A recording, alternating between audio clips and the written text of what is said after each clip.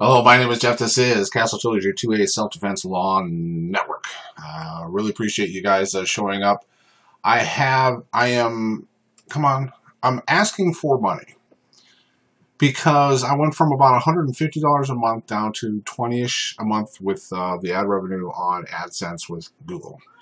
A lot of my videos have been seemed as undeemable, and they're likened it to porn accounts. Okay. I need help to get books, to get a better education, to get me educated so I can get to you educated. So I do have a Patreon page. I only do 4 videos a month. If you do a couple of bucks a month, I would greatly appreciate it because it does take a good 15 to 20 hours of my week each week to learn stuff and to video stuff, edit stuff, do these videos, that kind of thing. So I really do appreciate it. The other thing that are going to be helping me out here is, I don't know what that is, but my 2A Self-Defense Law Facebook page. I do put some things there. Sometimes you'll get a head start of what I'm working on that week. This week but if this is something that you're interested in, I have about 68 followers or something. Let's keep that going, okay? Because it does help out a lot. What I'm going to be talking to you today again is people who get into trouble. And we talked a little bit about Alexander Weiss' case. I'm going to go over his story a little bit, and I want you guys to physically get yourself in the mindset of what's going on and what would you do at a certain time. This was January after a snowstorm. Alexander Weiss, who is a Cub Scout volunteer, who is a church volunteer, who was going to referee his local basketball league. He saw a car slide through an intersection and hit a water grade, have an accident. He pulled up behind them to render assistance, and before that, the driver of the car, Muhammad, backed up and smashed into his Subaru.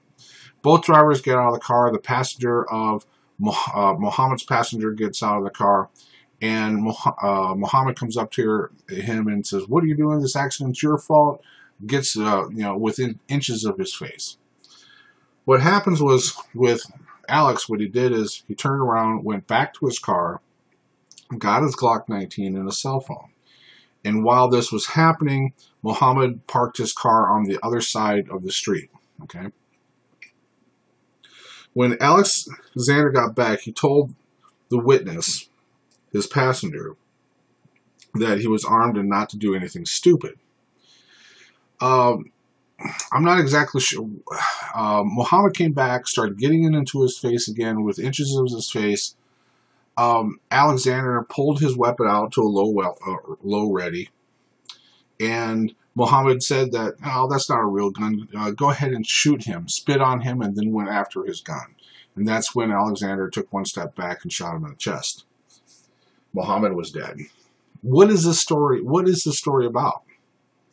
Is he justified? In my opinion, no, he's not. He has so many problems, what we discussed about last week, with the 7th thumb down events that will get you an anal probing. One is a minor, going after minor, excessive force, not retreating, not dialing 111. Let's just go through this. What happens if the older Alexander Weiss went to his car, locked his door, called the police, and didn't re-engage into this nonsense that is going on? Alexander is 6'1". He is 250 pounds. Muhammad is reported to be 5'7" and 160 pounds. And his passenger is reported to be 5'6", 130 pounds. These guys are not huge specimens by any means, especially from a 6'1", 215 pound a guy. You could have just sat in your car and waited. Some people, some ninnies on the internet say, "Oh, you don't know if they have an AR-15 in the car. They could have gone back to the AR-15 car, and if you're sitting in your car, it'd be like shooting fish in a barrel." This argument falls on his face because it's just nonsense. So what you're basically saying is if you have any disagreement with anybody, you just shoot them first and ask questions later, which is just totally asinine. You can only shoot in immediate threat of death or great bodily harm. You can't shoot because you are have a speculation of something that might happen. The other thing is, he could have retreated into his car. He could have dialed 911. He could have done a lot of things where this would have just been a weird Sunday. I think this was on a Sunday morning, where now he is charged with second-degree murder. That is a lot to overcome. Now, this right here, this is Muhammad. Right here is Muhammad. I don't know who this character is. All right. He is a troubled 17-year-old teen. We don't know his record. It's been sealed because he's a juvie. Against who's someone, we get this in the comments all the time, where some people will say, well, I've seen a lot of smaller people. Disparity of the force is nonsense because I've seen a small 2'1" person go against a 13.9, a 13.18 inch person because one punch he's killed. Well, the law doesn't recognize that one punch will generally kill you. It's not considered deadly force.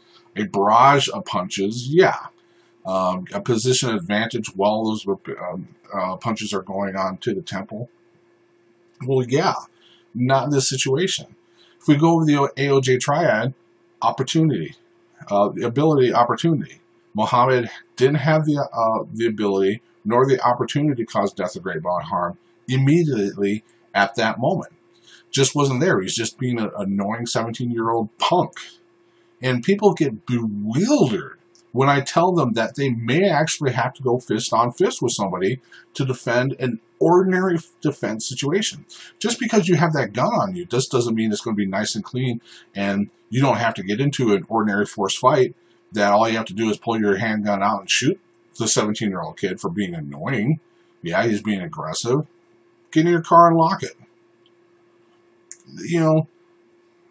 25 years old. I think this guy, his only hope is to get a mutual combat tag on this because of Muhammad and him getting a manslaughter charge. So at least he can be out in his 30s or early 40s, still have a life, compared to second-degree murder where it'd be 15, 20 years or whatever. That is the thing that we really need to learn. John Farnham talks about this a lot, 29 times out of 10. Once the gun is involved, bad guy will back down. Well, here we go. Here's the one kid that didn't back down, and he went after you. You can't use a gun for intimidation. This is another thing. Alexander pulled his gun out, put it at the low ready. Was that an intimidation factor, thinking that the 17-year-old boy will put his tail between his legs and run? I'm sorry. When you're dealing with a little punk, you don't know if he has the wits to run away. And he didn't run away. He went for the gun. You introduced the gun. He went for the gun. Because like it or not, guys, you can regain your innocence. And when you go from, if Muhammad is given ordinary force, and now Alex puts into deadly force, well, the 17-year-old punk now can defend himself with deadly force because you introduced it, you escalated it into a deadly force event. All right. I hope this helped out a lot. I'm going to be putting out the murder complainant. You guys read it. And if you are meticulous and really wanting to learn about self-defense law, read this document right here and go over what I've been teaching about innocence, imminence, proportionality, avoidance, and reasonableness.